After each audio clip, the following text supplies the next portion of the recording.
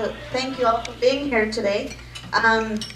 So I'm really excited because I get to introduce not only two wonderful speakers and people, but two wonderful friends as well. And we're going to start with David, and then I'll introduce Cio, and then Cio will go first, and then David. So David Escobar currently works as a 4th District Aide to the Marin County Board of Supervisors, you can see. He was a former probation officer for the Adult Division of the Marin County Probation Department and drug and alcohol counselor for the Marin County Jail for Bay Area Community Resources.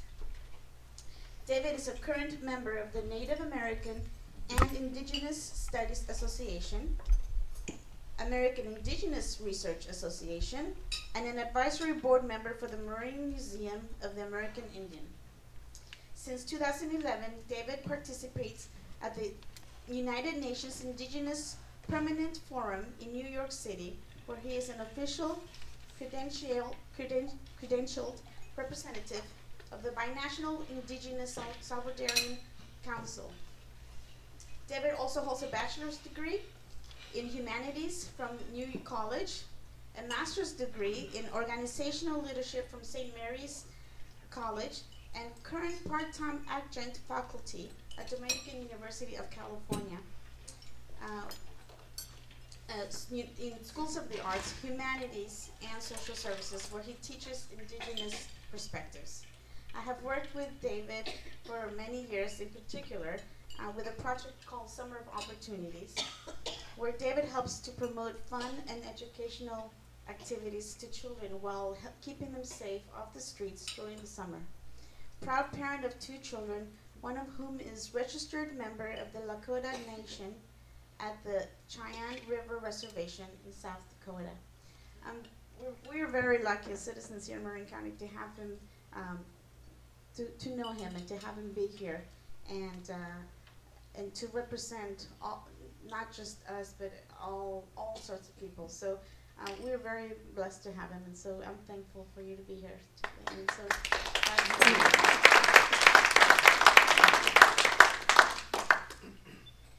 and seriously, I had to, when I looked up their bios, I had to cut down because these people are amazing.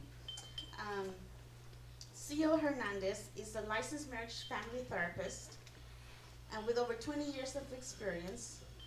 In her role as mental health practitioner for the Marin County Department of Health and Human Services, Community Health and Prevention Services, Cio is accustomed to working with all forms of people, all walks of life. Marin County is the wealthiest county in Marin, in California, yet there are great disparities between its communities. So working for the health equity across many different communities, Cio serves as a liaison with the Marin County Board of Supervisors. She sits on the Institutional Review Board for the Kaiser Foundation and with the Kaiser Foundation Research Institute, acts as chair of the Community Committee for the Bay Area Health Inequities Initiative, and serves on the First 5 Marin Children and Families Commission. Cio has significant experience in international projects as well. She has acted as consultant with the Russian foreign ministries, law enforcement, and public health delegates. She has trained doctors and nurses and teachers in El Salvador. She has pioneered and chaired the Binational Health Week initiative, conducted strategic planning, and worked closely with dignitaries from the United States, Canada, Mexico, and 9 other Latin American countries. Cio also maintains a private practice specializing in eye movement desensitization reprocessing, a well-researched, efficient, and effective technique that helps clients resolve distressing memories in a concrete way. Cio uses what is called EMDR to help her clients search their personal, to reach their personal and professional goals. Cio's work also includes significant media experiences with the radio, with the TV. She's been with Univision, with CBS San Francisco, KPIX. She has worked with National Public Radio, KPFA, and many other radio stations. In other words, Cio has had like 6 jobs in the, she holds like 6, 7 jobs in the past 10 years. Seriously. I mean, everybody knows her. You say, where's Cio? Who doesn't know Cio?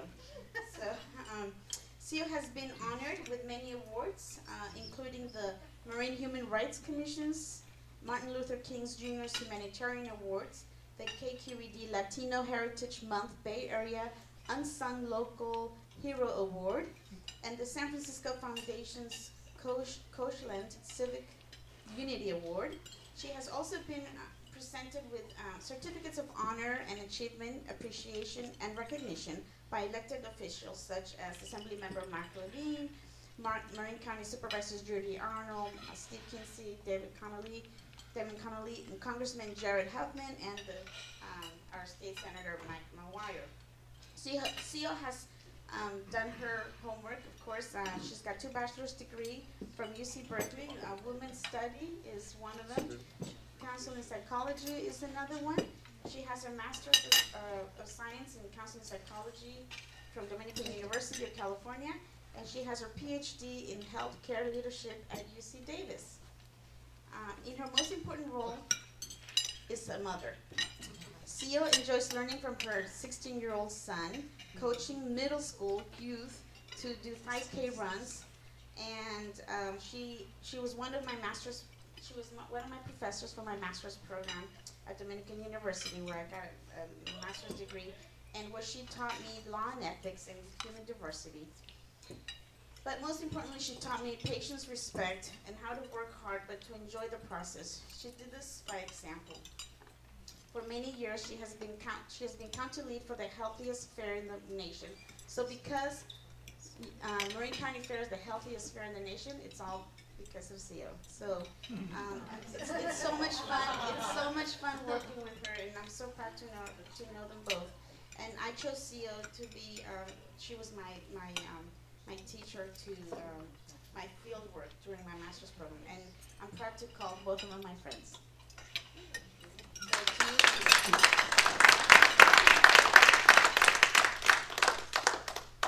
Wow, Maria, that was a really, really nice introduction. The reality is I would do anything for Maria because she has done so much for me and for our communities. She made me sound very fancy, but I locked myself out of the house yesterday, and it was not so fancy climbing the fence and climbing through the doggy door. So I'm grateful to be with everybody here who are friends and partners in making Marin the healthiest place to live, work, and play, particularly in our state. So I would love to be able to be here to talk a little bit more about my research and developing a way to be able to reduce test-taking anxiety and also performance anxiety and anticipatory anxiety, which should be fun and uplifting. But actually, I'm going to talk about some depressing facts that I hope you will see as opportunities to be able to change our relationship with understanding some of the things that people see here in Marin and experience differently in Marin. You'll see that I have to duck out at 1 o'clock because my 16-year-old is getting out of his AP exam at 1:30, so I'll duck out at 1 o'clock. We are so blessed that we get to live, work, and play in a beautiful county. We have more green and open spaces than pretty much anywhere. And we also are the healthiest county in the state. We have wonderful opportunities that are available to us. We have more educated people in our county than most others. And we're in the top 17 as far as income goes in the country. Our county, as far as demographics, tend to be a little bit older. We have 15% more people over the age of 65 than any other county in the state. We tend to be a little bit whiter as far as ethnicity goes, a little bit more financially secure. We have way more college degrees than most other counties in California, and most of us are employed and housed pretty dang well. We also have more access to healthy foods and places to play, so to be a little bit more physically active. And just a quick question to you. In 2000, Dr. Richard Jackson did some research and showed that 92% of kids played outside every day. How many kids played outside every day in 1950, 92% of kids played outside every day. How many kids played outside every day in 2000? 12%. 60. Okay, 12, 60. 20. What if I say it's lower? Oh, no. 6% of kids played outside every day. Wow. Well, that's a tragedy. It is a tragedy, and especially as we're thinking about here we have access to play all these places, and still we are part of those statistics as well. But we also know that we have really two Marins. We have what is available to people because they are more secure financially and otherwise, and they have more opportunities to be able to play in healthy open spaces. But then we certainly have other communities that don't necessarily have the same opportunities.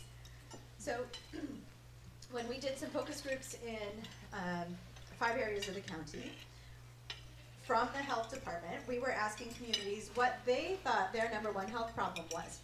So what do you think the Canal neighborhood said?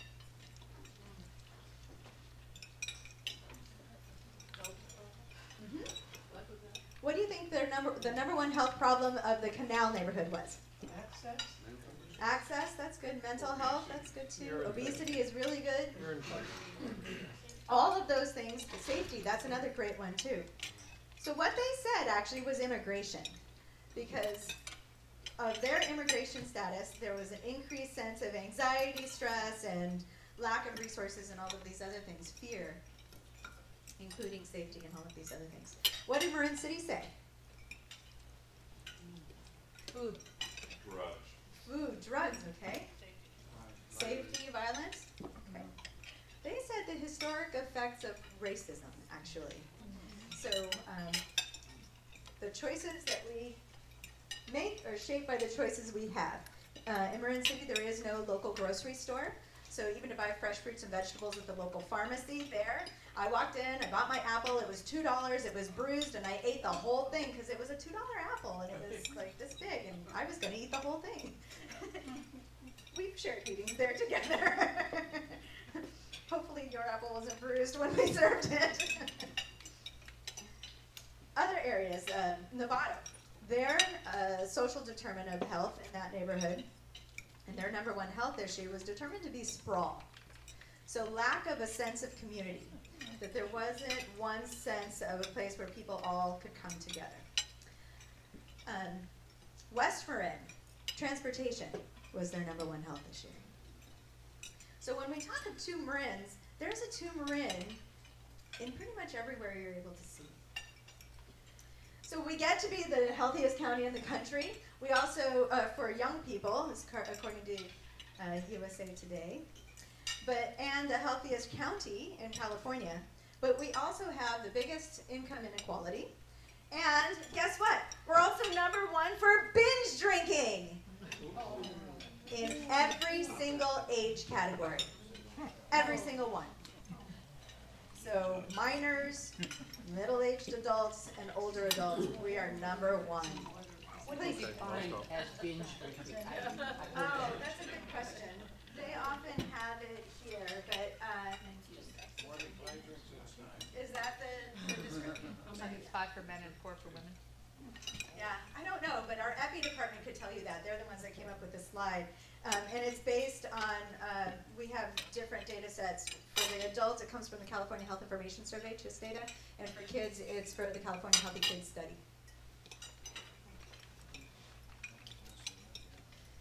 And also the state rankings that just recently came out. This is the actually the 5th year in a row. This is our slide as of just a few weeks ago. This is now the 5th year in a row that we are ranked among the worst counties in California for excessive alcohol intake.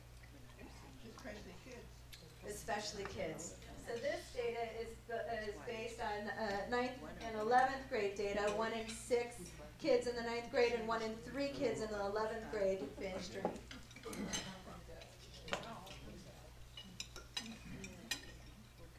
And then this one is just showing that income level, the thing that makes us the healthiest is also what contributes to our binge drinking problem.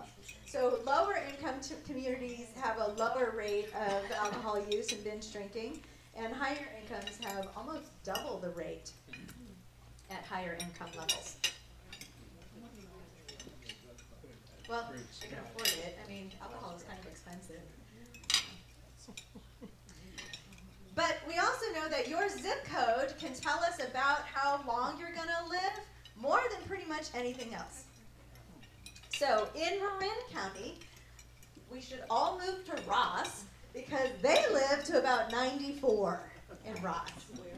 And actually, what we drove through to get here is our lowest survival rate and life expectancy rate in the county.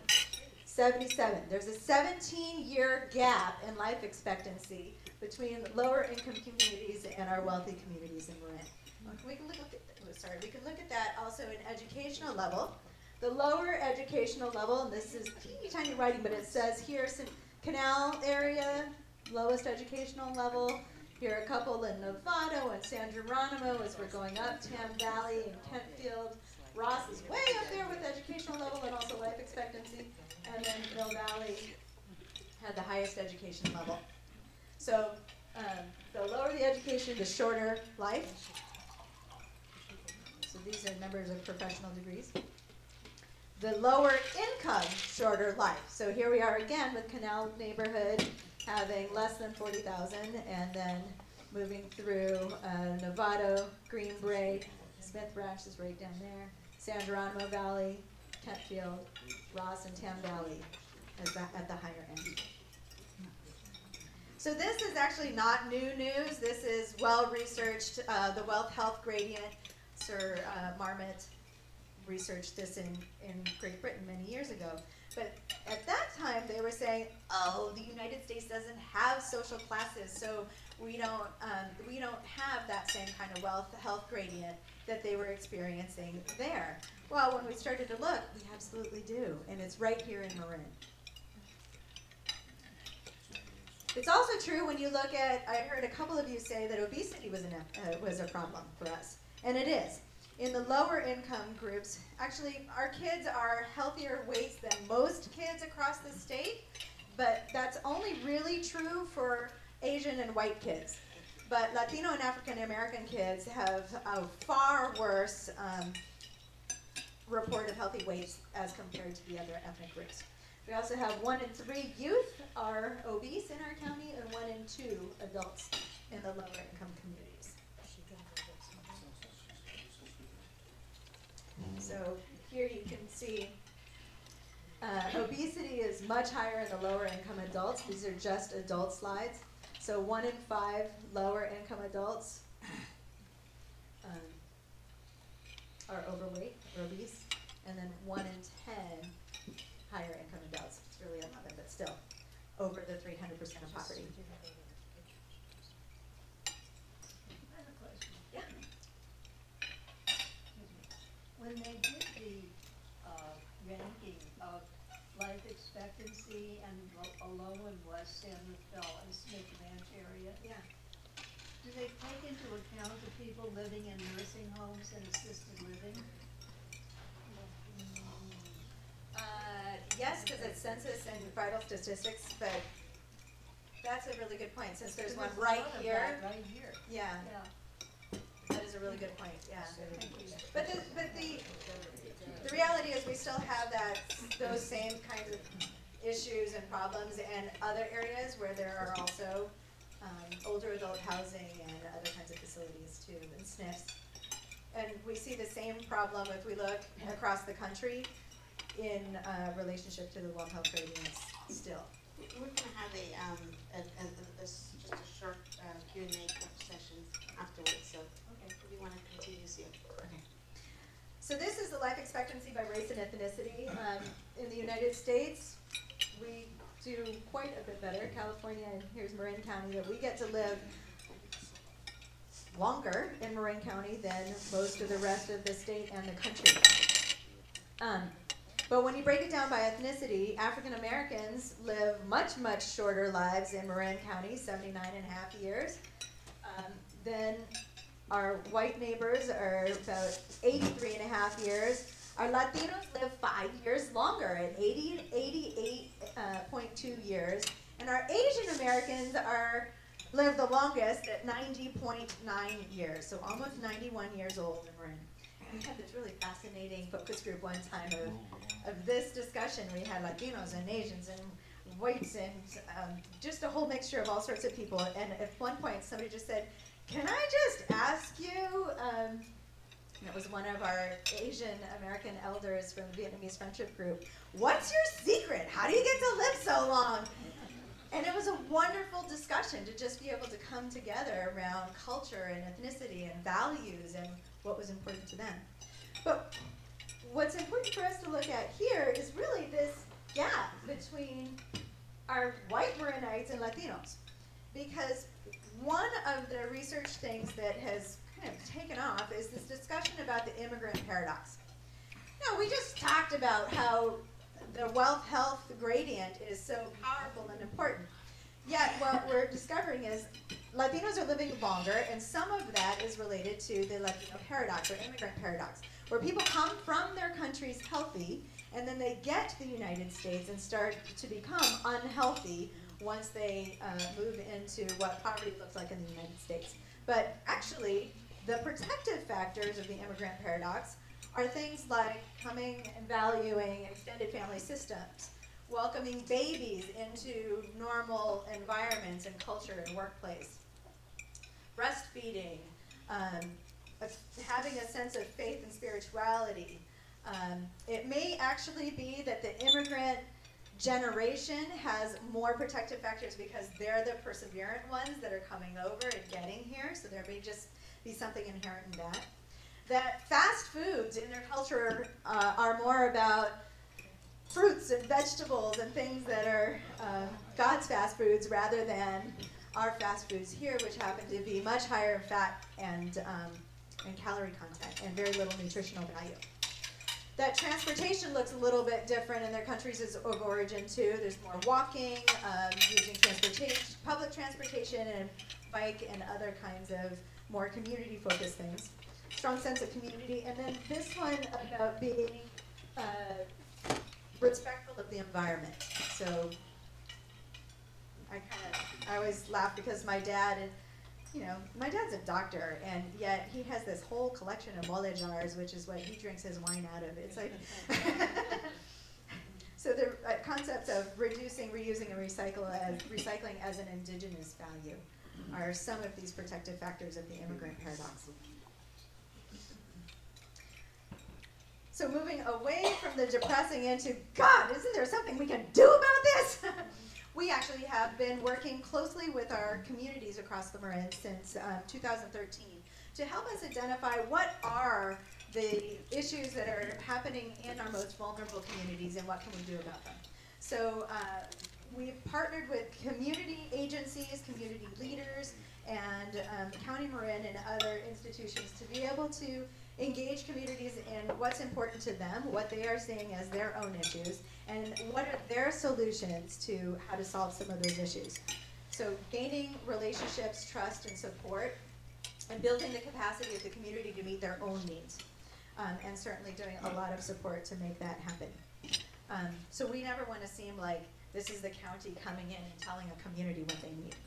We've been linking a lot of our primary prevention efforts and opportunities and thinking that if we can prevent some of the health outcomes from happening by promoting policies and changing organizational practices and doing more upstream, then the likelihood of spending far more money downstream with much more costly interventions hopefully decreases. So we try to partner with events that are already happening in communities in order to be able to share some of this work and also to be able to link people to healthcare. And we also bring people together to be able to share ideas, opportunities, and really just to think a little bit better together. So we've used this not just for the Latino health work, but we see it as our opportunity to be able to bring people together in all of our vulnerable communities so nobody is left out. We also use the ladder of community participation that was adapted from, or borrowed from Contra Costa County at that time. But this ladder just talks about how decisions are made in communities themselves. Is it that the government comes in and tells them what to do? Well, this is the way we kind of looked at this model in the beginning when we really didn't know what we were doing in 2004. And we said, okay, we're going to have one health event, and this is what we're going to do. We're going to get in and we're going to get out. There was really no listening. This was just about, this is what the capacity was that we had at that time. And since then, we've worked much more closely with the community to understand what's important to them. And now, in many of our communities, like the San Geronimo Valley is the model community for me in this work, they just tell us what they're going to do, and they tell us how we can support them. And it's wonderful. We also are able to do that in Marin City, too, where they just tell us this is what we need. We help support them in how that looks. But there are several areas in Marin that we have major challenges still in trying to even just find an organization or a group or an individual who's willing to hold this work. Novato is the one that we've had the biggest challenge with, which makes some sense, right? So the same problem around sprawl is having a similar kind of issue in just finding a group or organization to be able to take some of this work forward. So we've used this work over the last 11, 12, 13 years to be able to create some discussions around policies. The Latino Health Policy Action Group has come together over the last year and some, and they identified 5 areas that they want to focus on. The big categories that they're working on are making parks and open spaces more welcoming to Latino communities. Now, this is a really interesting strategy that parks and open spaces have because it's not just our county, but also the National Park Services understands that if we are not ahead of the changes in demographics, then we risk losing conservation, right? Conservation of our protected lands. So this has been a National Park Service strategy to get people to know their own parks as a way to get ahead of assuring that parks and open spaces will be conserved moving forward. Decreasing the gap in the life expectancy, that's 17 years, is another priority to this group and also to Health and Human Services. Increasing access to quality health care has been identified by those who have come together here. So they're the health officials, the hospitals are here, policymakers are here, community leaders are here, and also community members. Focusing on Latino health economics. Do any of you know Rob Eiler? He's an economist who has told us that it's really important to focus on Latino health economics as we are moving forward. And if we don't do that, then we risk having problems in some of these other areas as well. Cio, can you just explain what Latino This health is my is? last slide, or second to last. And then increasing the protective factors. So the last slide of mine is, it is good that there are lots and lots of opportunities to be able to get involved. Here are just a few.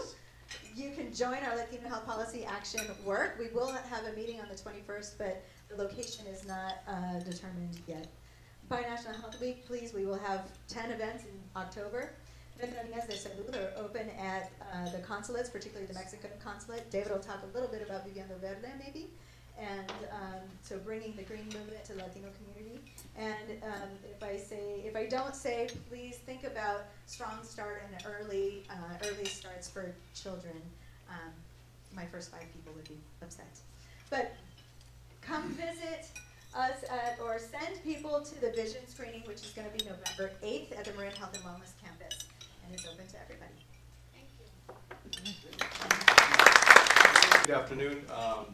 I don't have a PowerPoint for you today, but I wanted to engage in a conversation with you about indigeneity here in Marin County.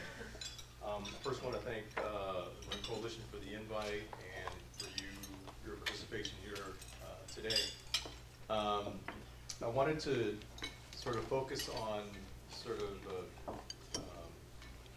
on indigenous Latinos that are populating California, the United States.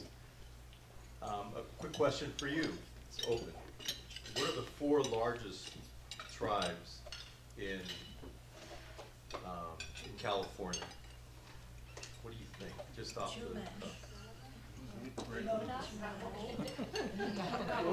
Oh, good. I'm glad You there's. know, they own casinos though. That's great. That's great. So I heard Navajo. I'm sorry? Agua caliente. Oh, yeah. How about Moda? Chumash? Great answers, and I love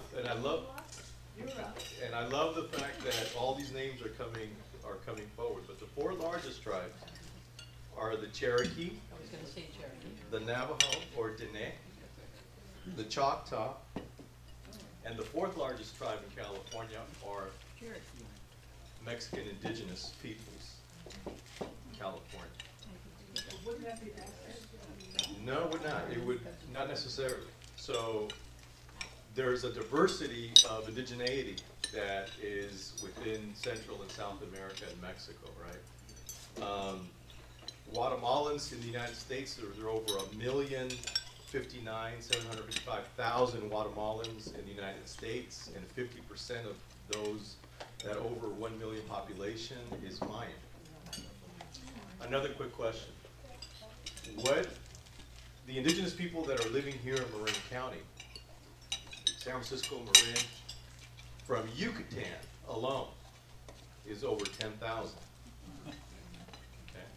Marin County actually has one of the largest indigenous Mayan Yucatec populations in California, the next one being Los Angeles. And guess what language they're learning to speak here in the canal? Spanish, absolutely. Right. Spanish is the second language. And I think to what Cio had indicated, there are these stress factors that are operating within the indigenous communities of assimilation or acculturation. But the acculturation and that stress is not just being in the United States or Americanized, but it's actually acculturating to Latino mainstream culture, and then American culture, right? So there's these tensions that are happening within the Latino community. Another issue that is permeating the indigenous communities here in California is also the issue of discrimination. But discrimination within the Latino community, right? Another quick set of numbers. What is the discrimination? The discrimination about So being there'll be indigenous. There'll be a Q&A session in a second. Mexican, specifically Mexican indigenous people, there are about 17 indigenous groups from the Oaxacan area that are here in California. We're looking at 165 to 150,000 indigenous people from Oaxaca. And they're not Maya, so they may be from a Nahuatl descendancy, but the Zapotec, Mixtec, Chatino, and Triqui indigenous people are the ones that are primarily all the beautiful salad that we're having here today, all hand-picked by native peoples.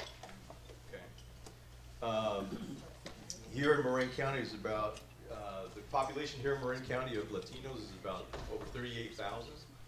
And so if you start looking at the indigenous numbers, that close to 40,000 Latinos are going to be indigenous people, okay, that are here in Marin County. And the one thing that when I do give talks is that the institutions here in California and throughout the Southwest and many other parts of the country, including New York and Georgia, Virginia, huge populations of indigenous people also picking part of the agricultural industry. Are the industries themselves and the institutions related to health and other governmental and educational institutions are not prepared to really look at or even begin to be aware that within the Latino community is so diverse. One, it's very diverse, and the multitude of indigenous people. Si yo hablo español, hola, ¿cómo está? Bien, ¿y usted? Kich king hahal dil botetech be ora kushane. Beng semam be olep de kushane. Champanayang, champanayang, kachikokama. Right? Very different, right? Very different.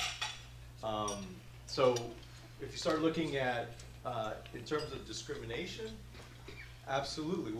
Some of the issues that are cropping up within the state of California within the Latino community is this issue of not necessarily discrimination, but really not ill-prepared to do interpretations and translation in indigenous languages. The health disparities related to this are huge. Within the criminal justice system, there's huge disparities within that in the interpretation and translation of all these different indigenous languages. So what we're seeing is diversity within diversity. And indigenous culture is not a static culture, it keeps changing. So you may have individuals from Yucatan with green eyes and light brown hair who only speak Maya, right? So there is a diversity within a diversity, right? Culturally, they are Maya and may not identify as Maya. Here's the other tricky thing. A lot of indigenous people don't want to identify as indigenous people, don't want to say, I'm an Indian, you know. It's not the sort of romantic Hollywood notion of being native, right? You know, on a horse across the prairie with a bunch of feathers and teepees and all that, right? So in Latin America, it's a question of politics, right, and identity politics that's going on, where you have a huge, again, discrimination within Latin America and South America for identifying or being indigenous, original people, or then having Latinos who are immigrating or who were born here, U.S. born, folks.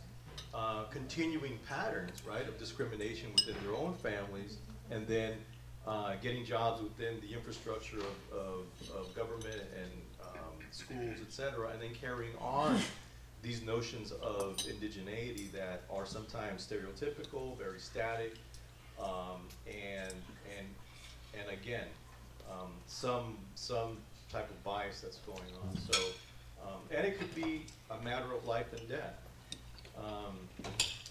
For example, in the healthcare, in healthcare, it's very, very. I was talking to Kaiser the other day. They wanted me to come in and do a talk about this particular issue.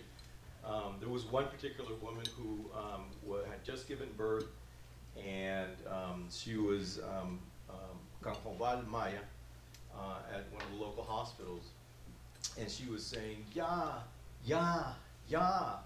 right, and then folks that, the nursing staff there said, well, she's saying now. Well, what does she want now, And so they were trying to give her certain medicines or things now, but what she was actually saying that ya in the language, in the indigenous language, means pain, right? So what ended up happening was that she went into a crisis because she kept repeating the word ya, and it was misinterpreted as being Spanish for yes, right? So many incidents like that are ongoing throughout the healthcare institutions in the United States. But that's a reality, and we can't, and so that's a reality I think that Cio pointed out, some major realities in terms of numbers, in terms of statistics, patterns, and this is another one. This is another one that we have to think about and be conscious about, that not everybody, and one of the things that I told Kaiser, or at least their staff, was that the healing itself begins at the reception area. The reception, and this brings up a notion within our culture, in my people's culture, called inlakech. The word inlakech, right? INLAKECH, for those of you that are taking notes. Inlakech means you are my other me. And so it's not only a word, but it's also a philosophy. You are my other me, right? So we begin to take on not only that word, learn that word and take it on as a personal philosophy, it changes the way that our personal encounters with everyday life, with other people, I think. At least that's what the elders tell me. You know? And so if you are my other me, right, which is I think a principle and a foundational principle around the world, right? I think we're going to be headed in a better way and be positioned better to not only receive individuals that are indigenous, that are living here, and they're not going anywhere. And I think for ourselves, right, a better way to coexist with other communities here in Marin County, in the state of California. In terms of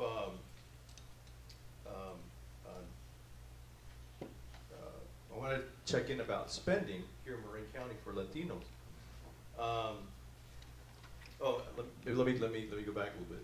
So one of the issues that's happening, why the huge influx of indigenous people, first of all, I think the Bracero program back in the 60s by Governor Reagan, actually, he opened the door for a lot of the indigenous people from Mexico to come to California, right? It was actually a state-sponsored U.S.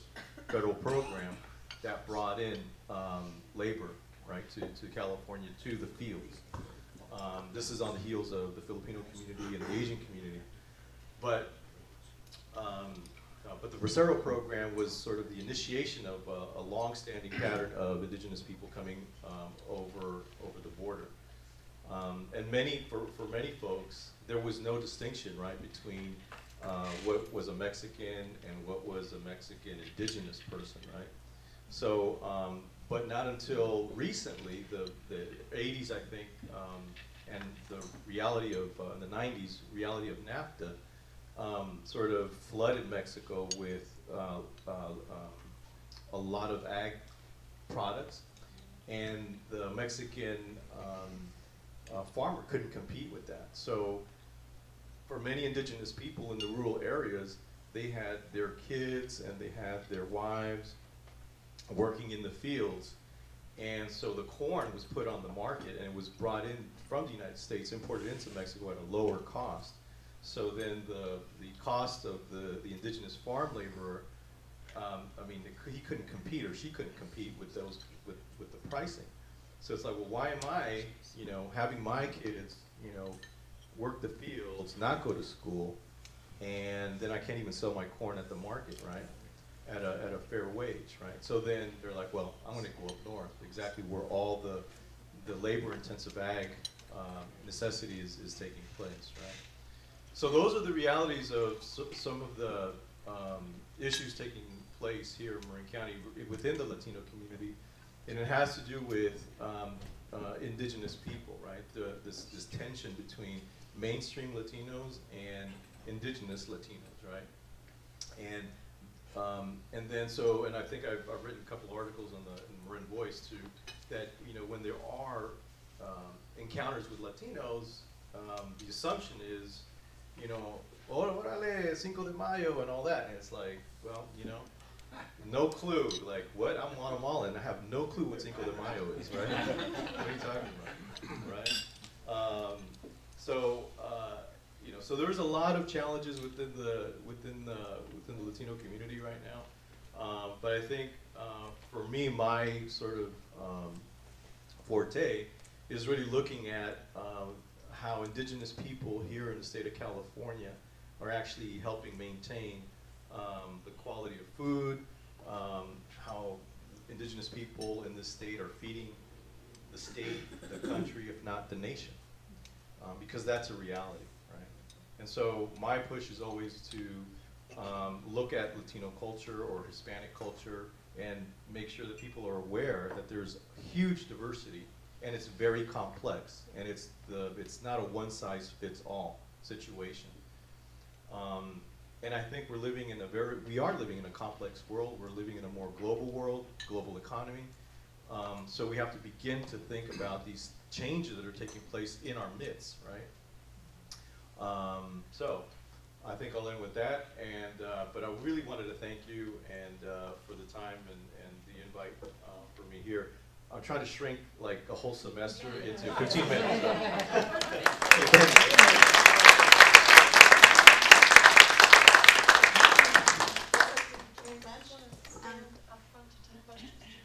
Yes, they can go in the front, and there will be, now they can, I just can ask the questions.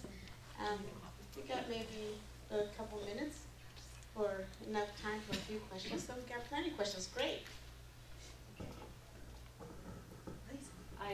In your charts, you talked about San Geronimo, but I didn't see anything about Point Reyes or Tamales or any of that area, and there's a lot of Latino, indigenous people in that area. These slides weren't actually just all Latinos, these are just all No, I know, but the communities. we were talking about that, so I'm just curious.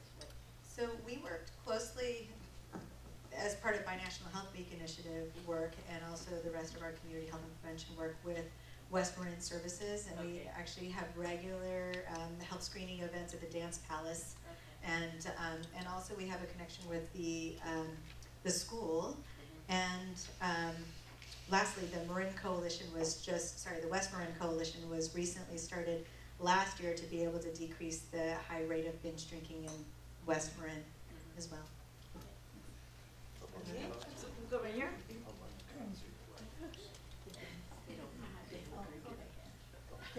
Thank you for alerting us to the diversity and disparities that we have here. I'm interested in the mental health part. That was my field. And I know that mental illness goes across every possible ethnicity, and that community mental health is not very well funded. It never has been. And so recently there's been more talk about Laura's Law. And I'm a supporter. I'm just wondering what your thoughts about it are. I'm not really prepared to talk about that today, but It's I can complex. tell, yeah. I know. But I can tell you as a mental health practitioner as well that I've worked in this county since 1992, and finding resources in mental health for our lowest income folks has been extremely difficult, and particularly if they don't speak English. So, and finding a Vietnamese speaking therapist, forget it. We have one, I think, in the entire county, perhaps two. So being able to find things to be able to support mental health, I would go with you to wherever you want me to be to help advocate for that. Thank you. Try a Mayan. Yes, I was raised in Cleveland, Ohio, which had back in the 40s and the 50s, and we were a community that had Ukrainians, Poles, Hungarians, Czechs, Slovaks, Slovenes, Serbs, Croatians. I mean, we had languages from everywhere in Europe. I mean, very, very big problem. And the problem was solved by basically going straight to English. Now, I think it strikes me as a great tragedy for the indigenous people to get stuck in a halfway house and they're trying to get into this culture, and that it's counterproductive to be corralled into having Spanish as a second language as opposed to English as the second language. And I'd like you to comment on that. Yeah, it's a great question. I love it. But the reality is that if you go to Pickleweed and the public library, all of the English language classes for Spanish speakers are packed and on a one-year waiting list. So the idea that people don't want to learn English is false.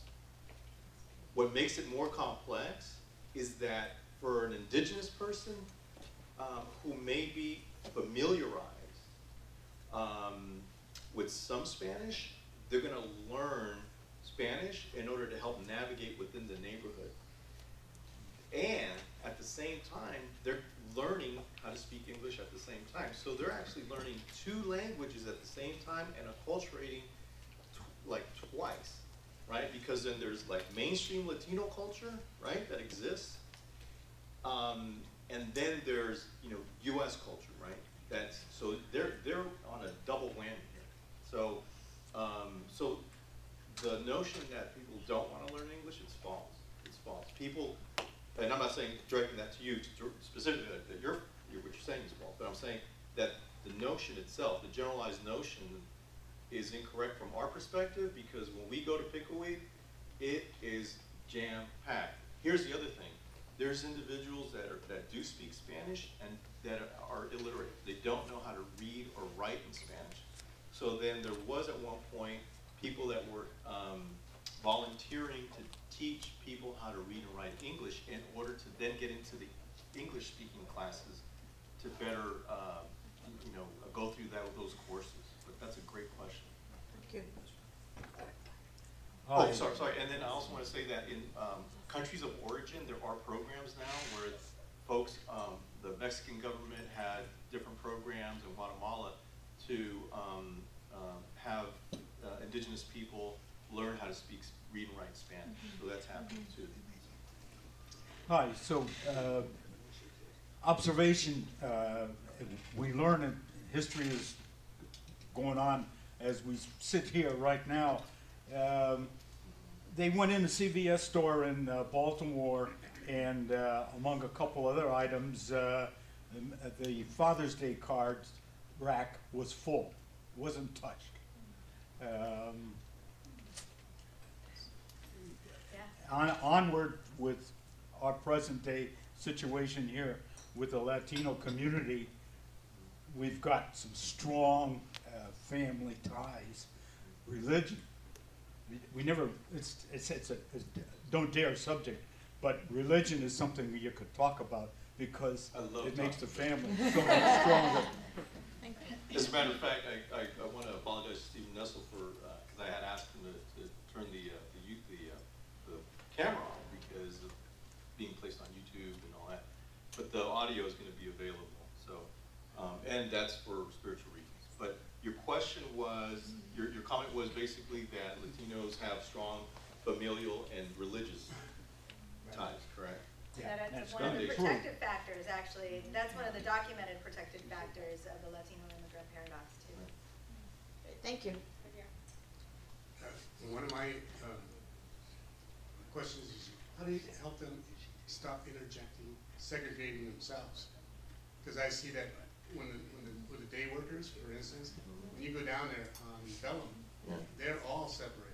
All the different nationalities within themselves, they're on each different location because they don't want to deal with each other. Yeah, I think that's a great question, and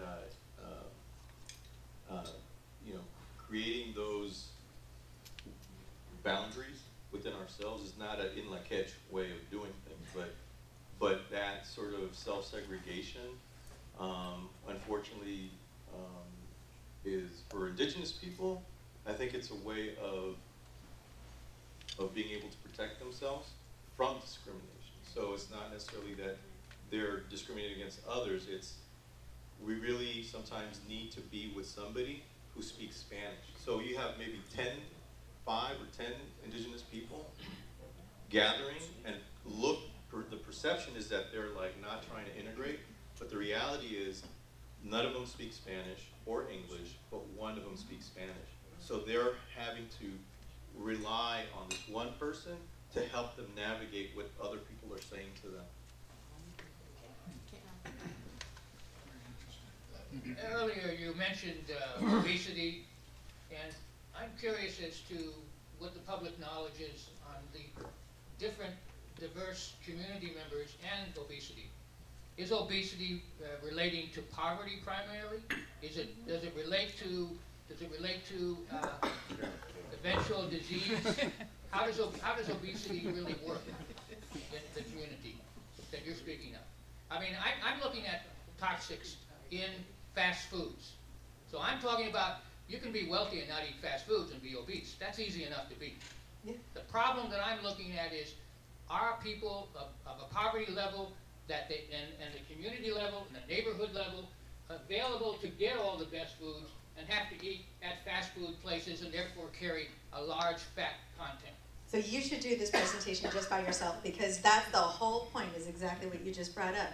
It is a poverty issue, it is a neighborhood issue, it's an access issue, and all of those things that you just talked about, are some of our social determinants. If you look at the areas of concentration of where the fast food outlets are, they get run out of the wealthy areas around the community. There just aren't fast food places in our wealthy areas of the community. But you do see a bunch in the Canal neighborhood. You see a couple around,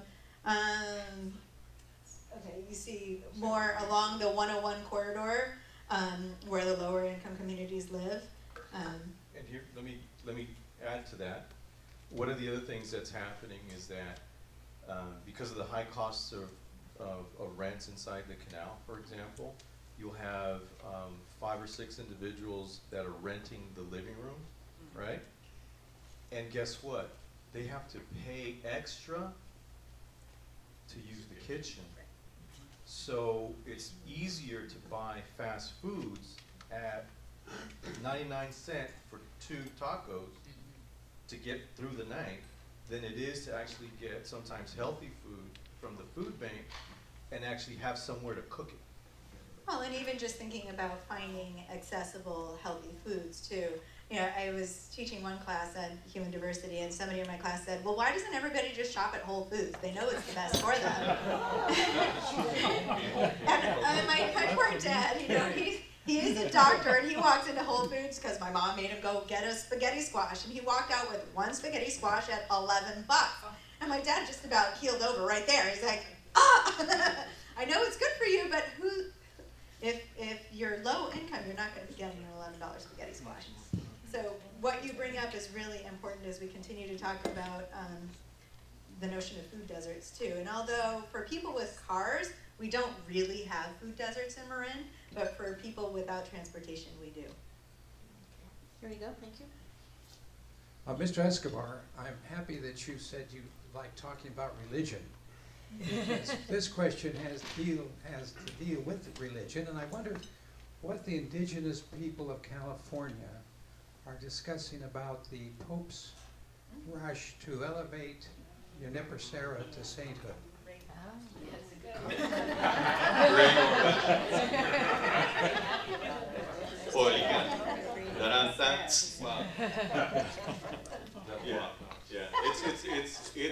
It's complicated, and I was both raised sort of Catholic with some indigenous undertones.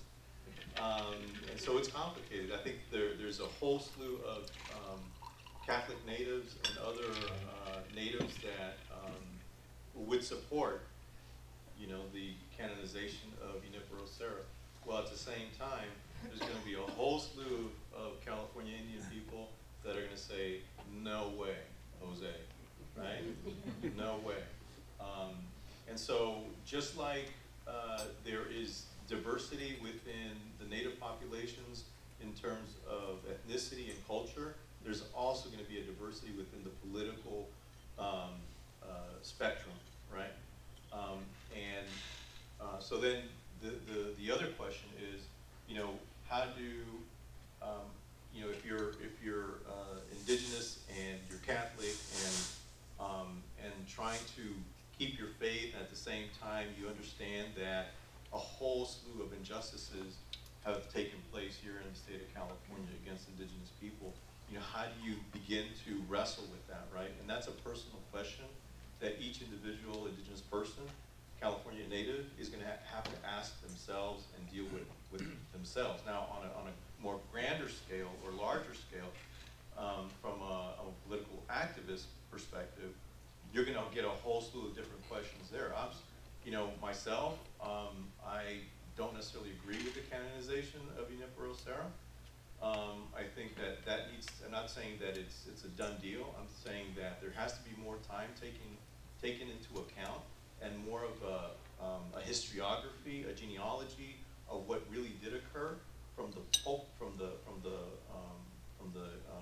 Rome, that needs to be looked at a little bit more in depth. Now I know that they do that rigorously, but you know, from whose perspective, right? And that's the other sort of question. And I'm not saying either or. I'm saying that, and maybe this is the political way of me getting out of this, but right? But it is complex, right? It is complex. It's complex. And so, but that's my position, you know. And but I do think that there has to be more conversation about that. Thank you. Okay, we got one more question right here. Okay, last question, and then we need to do the wrap up. Oh. Okay, I'm an educator, and I've been an educator in California and Dakota and overseas. My question is twofold. Number one, how is the achievement gap, has it gotten less within the last 8 years or not? And my second question, which is on a personal level, I have found Indigenous kids being stamped as into the IEP mental illness category because of the language difficulty.